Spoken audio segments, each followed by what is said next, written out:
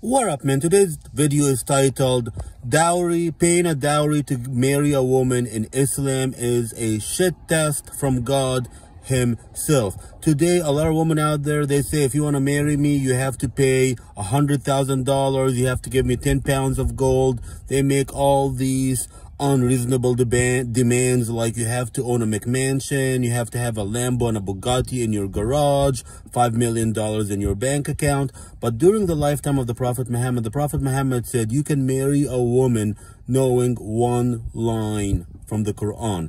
Qul huwallahu ahad. If you knew that one line from the Quran, that's all you needed to get married to a woman. So all these women out there who are saying, oh, you need to give me money, you need to have this, you need to have that, these women are gold diggers, they're scammers, and they are not Muslim.